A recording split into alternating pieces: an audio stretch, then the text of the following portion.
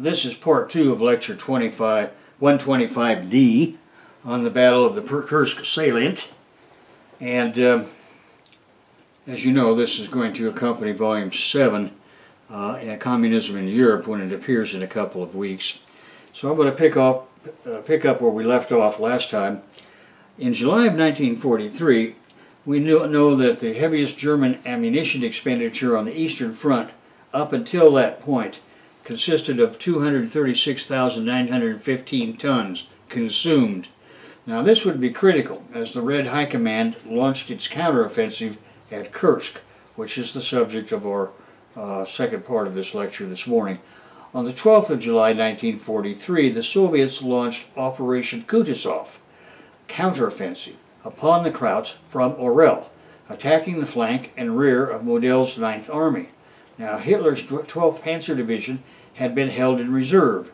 Now, along with the 36th Motorized Infantry, 18th Panzer and 20th Panzer Divisions, it was redeployed to face the Kutuzov spearheads. At 0400 hours on the 5th of July, the German attack commenced with a preliminary bombardment. Manstein's main attack was delivered by Haas' Panzer Army and was organized into densely concentrated spearheads. Opposing the 4th Panzer Army was the Soviet 6th Guards Army, which was composed of the 22nd Guards Rifle Corps and 23rd Guards Rifle Corps. As we have seen, the Reds had 3 heavily fortified defensive belts to degrade the attacking armored forces. The Voronezh Front headquarters had still to pinpoint the exact location the Krauts would try to break through. Now the Panzer Grenadier Division Group Deutschland, commanded by Walter Horlin, was the strongest single division in the 4th Panzer Army, supported on its flanks by the 3rd and 11th Panzer Divisions. A company of 15 Tigers to spearhead the attack had supplemented Group Deutschland's Panzer IIIs and IVs. It was they, at dawn on 5 July, backed by heavy artillery support, that advanced on a 2-mile front upon the 67th Guards Rifle Division of the 22nd Guards Rifle Corps. The Panzer Fusilier Regiment, advancing on the left wing, stalled in a minefield when 36 Panthers were blown up. Then a barrage of Red anti-tank and artillery fire killed half of them. When a path was cleared, its remnants resumed their advance toward Gertsovka, where heavy casualties were sustained, continued. Killed was Regimental Commander Colonel Kasnitz. South of the village, surrounding the Borisovi stream, the regiment once more bogged down.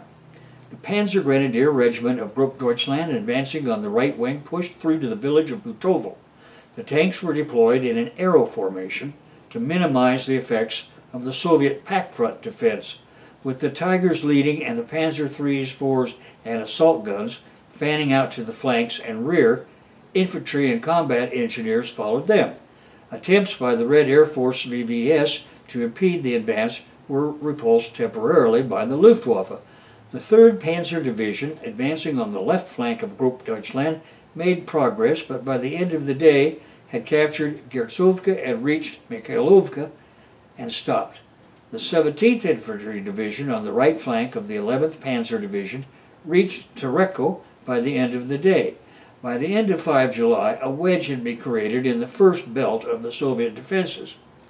To the east, during the night of 4-5 July, SS combat engineers had infiltrated no man's land and cleared lanes through the Soviet minefields. At dawn on 5 July, the 3 divisions of the 2nd SS Panzer Corps, that is the SS Panzer Grenadier Division Leibstadt Adolf Hitler, the 2nd SS Panzer Grenadier Division Das Reich, and the 3rd SS Panzer Grenadier Division Totenkopf, attacked the 6th Guards Army's 52nd Guards Rifle Division. These are the best troops the Krauts ever had. They are about to get slaughtered.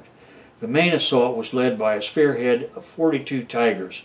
A total of 594 tanks and assault guns attacked across a 7-mile front. Totenkopf, the strongest of the 3 divisions, advanced toward Grimotsky and screened the right flank. The 1st SS Panzer Grenadier Division advanced on the left flank towards Baikova, and the 2nd Panzer Division 2nd SS Panzer Division advanced between the two formations in the center. Now, following closely behind the tanks were the SS infantry and combat engineers coming forward to demolish obstacles and clear trenches. This was supported by the Luftwaffe, and that greatly aided in breaking some Soviet strongpoints and artillery positions, all of which had been anticipated. Now, by 0900 hours, the 2nd SS Panzer Corps had broken through the Soviet first belt of defense along its entire front. At 1300, while probing positions between the 1st and 2nd Soviet defensive belts, the 2nd SS Panzer Division's vanguard came under fire from 2 T-34 tanks, and then 40 more Soviet tanks engaged the division. The 1st Guards Tank Army clashed with the 2nd SS Panzer Division in a 4-hour-long battle. The battle had bought enough time for units of the 23rd Soviet Guards Rifle Corps, lodged in the Soviet Second Belt, to prepare itself and be reinforced with additional anti-tank guns. By the early evening, 2nd SS Panzer Division had reached the minefields that marked the outer perimeter of the Soviet Second Belt of Defense. The 1st SS Division had secured Bykovka by 1610. It then pushed forward towards the Second Belt of Defense at Yakovlevo, but was rebuffed. By the end of the day, the 1st SS Division had sustained 97 dead, 522 wounded, 17 missing, and lost 30 tanks.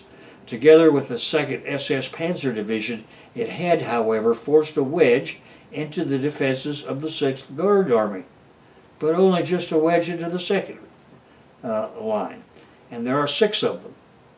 Now, the 3rd SS Panzer Division managed to isolate the 155th Guards Regiment of the 52nd Guards Rifle Division of the 23rd Guards Rifle Corps from the rest of its parent division. However, its attempts to sweep the regiment eastward into the flank of the neighboring 375th Rifle Division of the 23rd Guards Rifle Corps failed.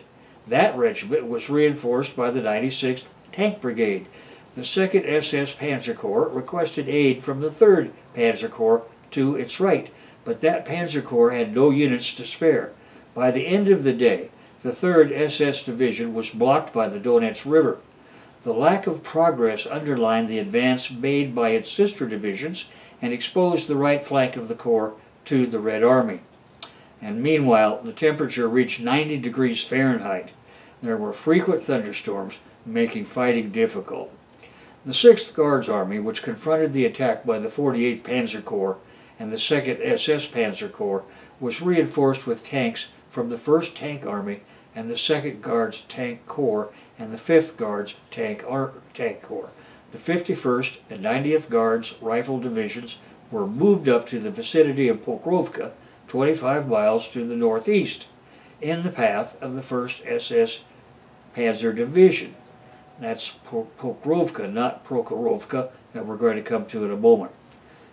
For those of you that are familiar with the geography, the 93rd Guards Rifle Division was deployed further back along the road leading from Pokrovka to Prokhorovka. Now, facing Army Detachment Kempf, consisting of 3rd Panzer Corps and Corps Raus, was the 7th Guards Army.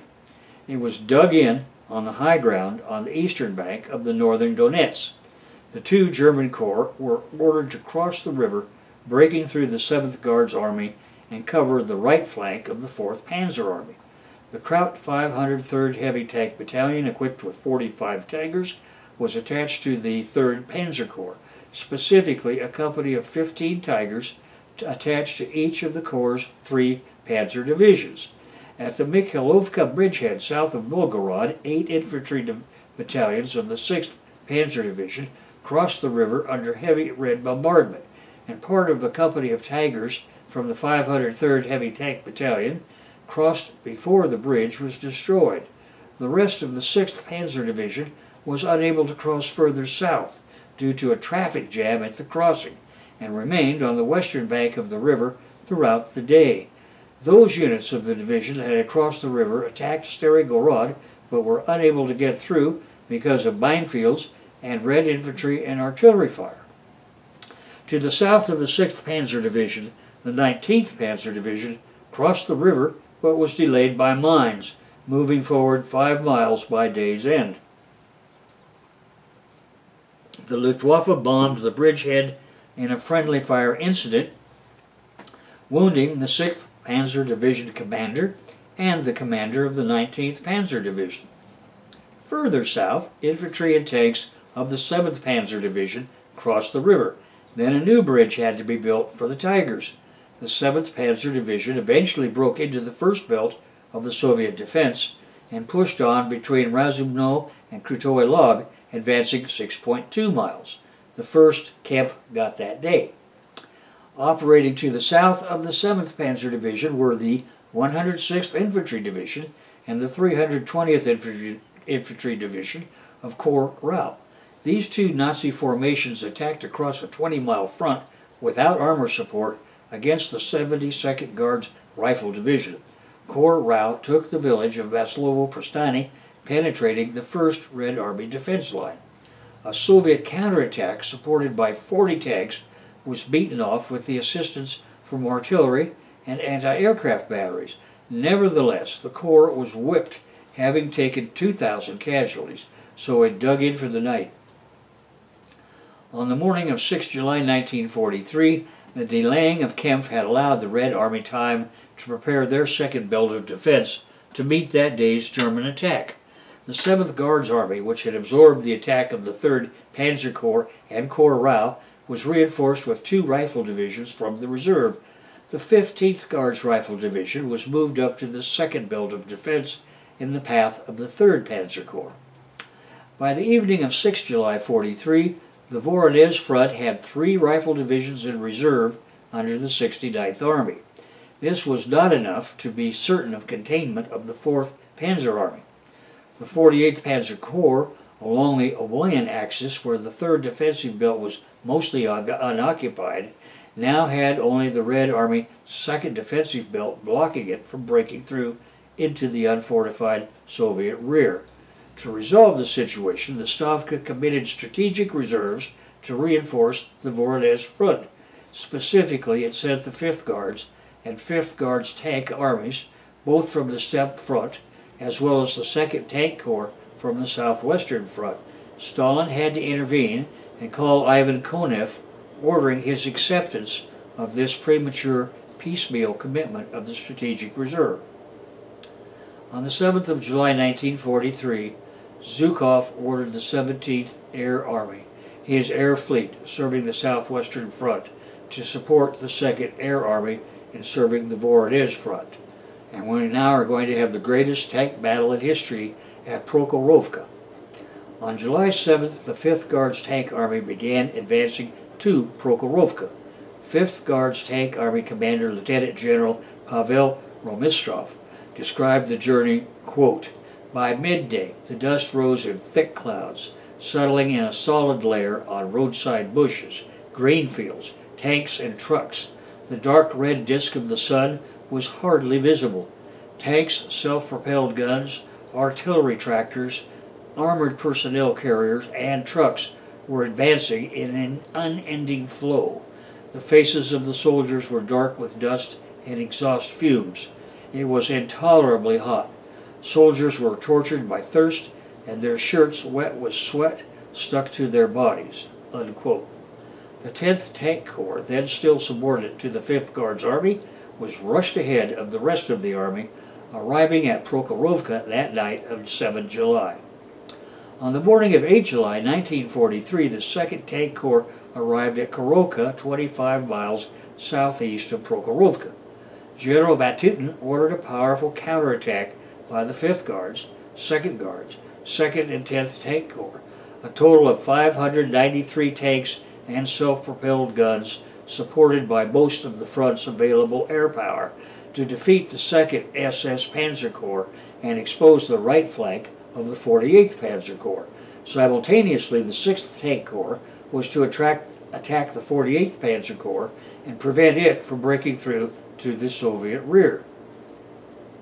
The 10th Tank Corps attack began on the dawn of 8 July and ran straight into the anti-tank fire of the 2nd and 3rd SS Divisions.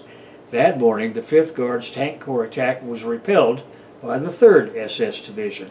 The 2nd Tank Corps joined in the afternoon and was also repelled. The 2nd Guards Tank Corps, masked by the forest around the village Gotashevo, 10 miles north of Belgorod, was unknown to the 2nd SS Panzer Corps as it advanced toward the 167th Infantry Divisions. Then Kraut Air found it just before the Red attack materialized. 50 Red tanks were destroyed. The Soviet failed ambush succeeded, however, in stalling the advance of the 2nd SS Panzer Corps that day. By the end of 8 July, the 2nd SS Panzer Corps had advanced 18 miles since the start of Citadel, had broken through the 1st and 2nd defensive belts.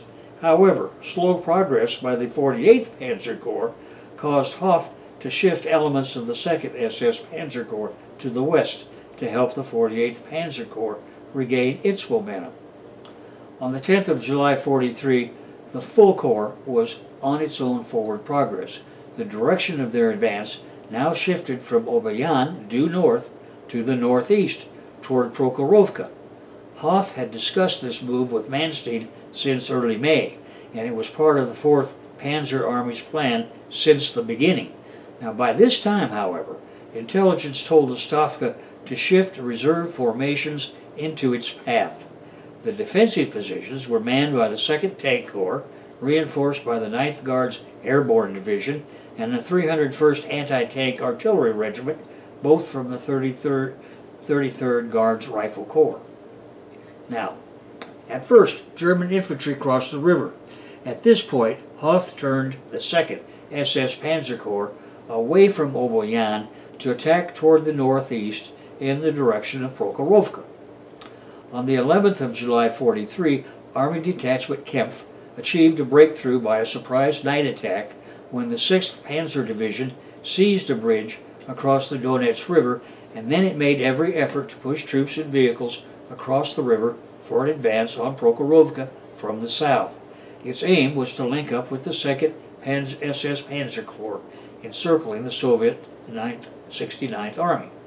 Now, throughout 11 July, the 2nd SS Panzer Corps continued its attack toward Prokhorovka, reaching within 2 miles of that town by that night.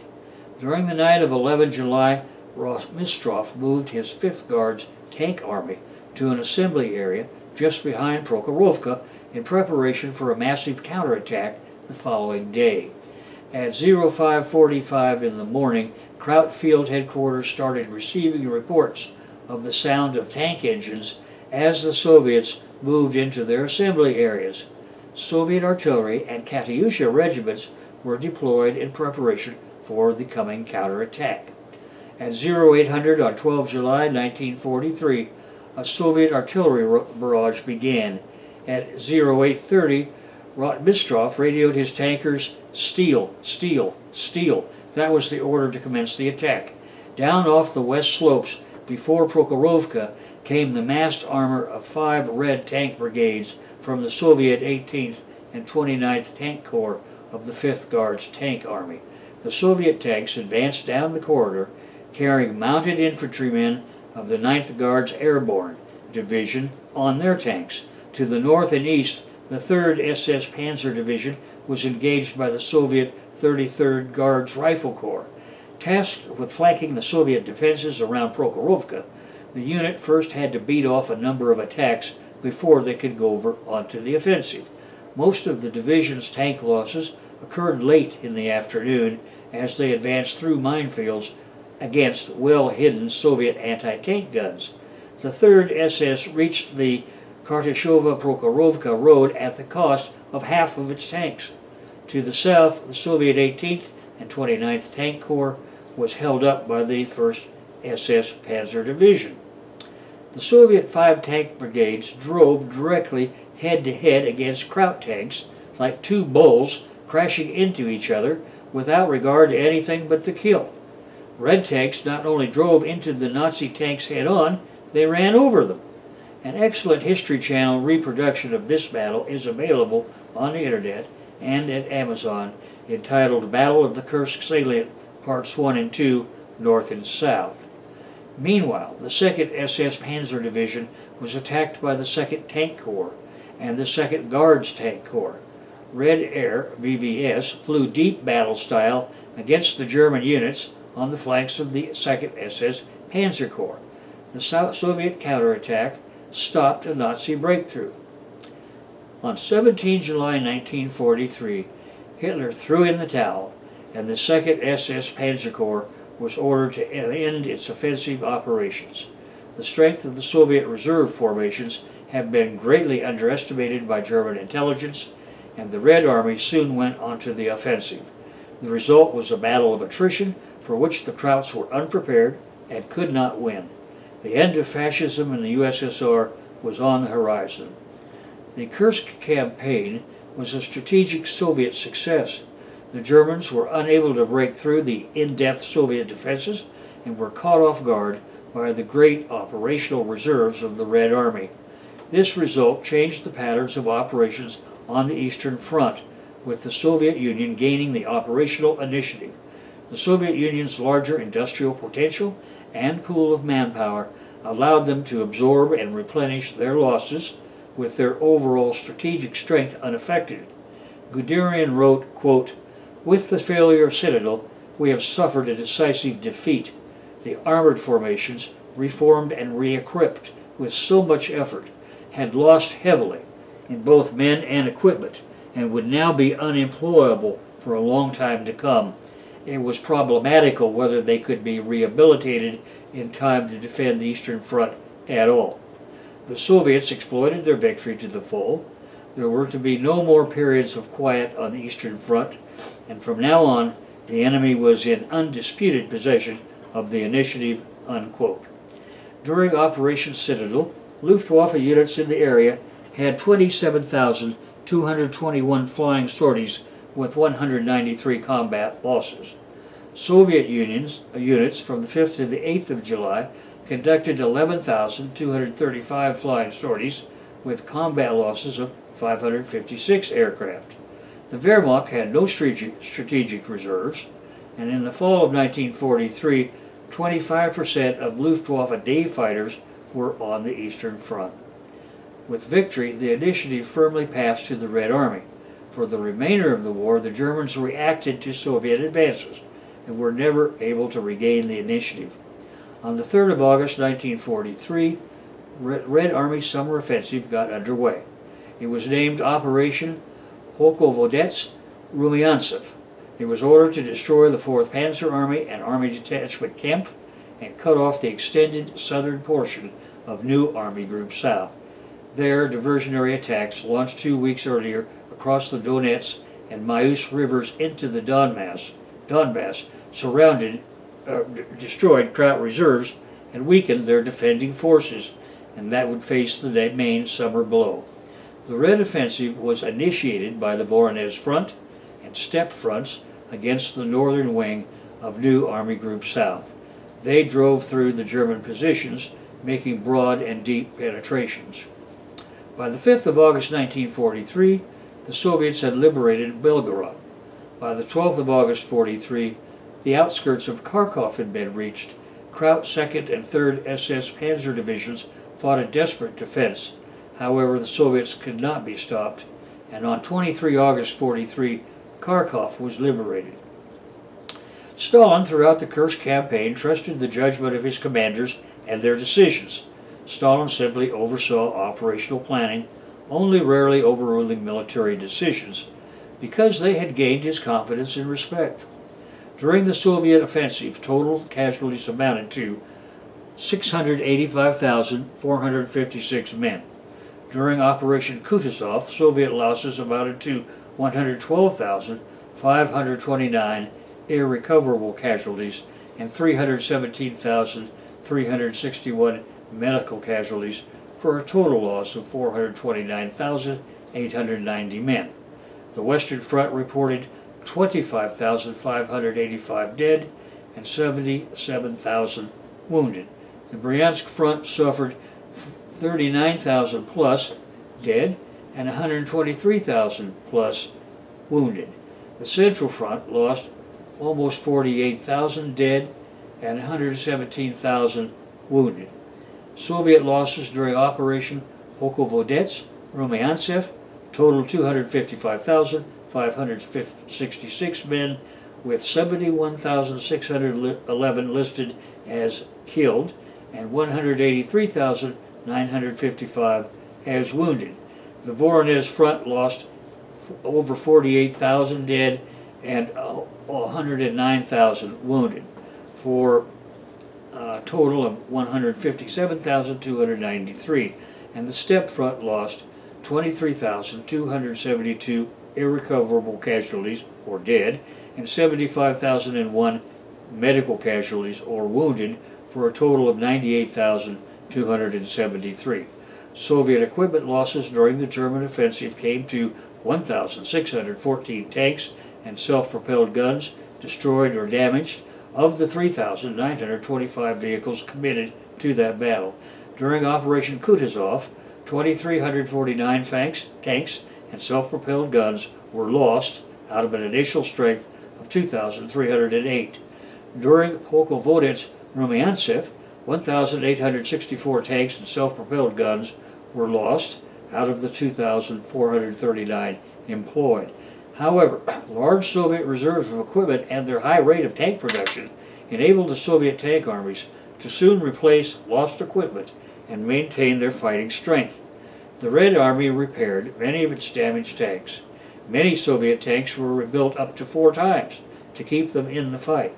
Soviet tank strength went up to 2,750 tanks by August 3rd due to the repair of damaged vehicles. Soviet Air Force losses during the German offensive amounted to 677 aircraft on the northern flank and 439 on the southern flank. Total Soviet air losses between 12 July and 18 August were 1,104. Kraut losses during Operation Citadel were 54,182 casualties. Of these, 9,036 were killed, 1,960 missing, and 43,159 wounded. The Ninth Army suffered 23,345 casualties, while the new Army Group South suffered 30,837 casualties. Throughout the Soviet offensives, 111,114 casualties were suffered. In facing Operation Kutuzov, 14,215 men were killed, 11,300 presumed killed or captured, and 61,000 wounded. During Polkovodets Rumyantsev, 25,000 plus casualties were incurred, including nearly 9,000 killed and missing. Total casualties for the 3 battles were about 50,000 killed or missing and 134,000 wounded. During Operation Citadel, 252 to 323 tanks and assault guns were destroyed. By 5 July, when the Battle of Kursk started, there were 184 operational Panthers. Within 2 days, this had dropped to 40. On 17 July 43, after Hitler had ordered a stop to the German offensive, Heinz Guderian sent a preliminary assessment of the Panthers. Quote, "Due to enemy action and mechanical breakthroughs, the combat strength sank rapidly during the first few days. By the evening of 10 July, there were only 10 operational Panthers in the front line. 25 Panthers had been lost as total write-offs. 23 were hit and burnt, and 2 had caught fire during the approach. 100 Panthers were in need of repair. 56 were damaged by hits and mines, 44 by mechanical breakdown. 60% of the mechanical breakdowns could be easily repaired. Approximately 40 Panthers had already been repaired and were on their way to the front. About 25 still had not been recovered by the repair service. On the evening of 11 July, 38 Panthers were operational, 31 were total write-offs, and 131 were in need of repair. A slow increase in the combat strength is observable. The number of losses by hits, 81 Panthers up to 10 July, attests to the heavy fighting. By 16 July 43, New Army Group South had lost 161 tanks and 14 assault guns. Ninth Army reported it had lost total write-offs 41 tanks, 17 assault guns. In total, their losses were 109 Panzer IVs, 42 Panthers, 38 Panther IIIs, 31 assault guns, 19 Elephants, 10 Tigers, and 3 flame-throwing tanks. The number of total write-offs in Panthers was 156, with only 9 operational. Between 600 to 1,600 tank and assault guns sustained damage in the period from 5 July to 18 July. Luftwaffe losses were 618 planes, 159 were lost during the Kraut offensive, 218 destroyed during Operation Kutuzov, and a further 147 lost in the Red counterattack operation of Polkorodets-Rumiantsev. After Hitler gave up on Citadel, the German army lost tanks in combat as well as from abandoning and destroying damaged vehicles. Across the entire front, 50 more Tiger tanks were lost by the end of August, with some 240 damaged. The total number of German tanks and assault guns by the end of August along the entire eastern front was 1,331, and as you can see, that was far outnumbered by what Stalin had available in terms of Red Army armor. And that brings us to a conclusion of Part 2 of 125, Lecture 125D. In the next lecture, we're going to move on to the liberation of Eastern Europe, and then finally, for Volume 7, we're going to deal with the liberation of Berlin, and then we'll wrap that up, and I'm going to move on to Volume 8 on the North America prior to white contact.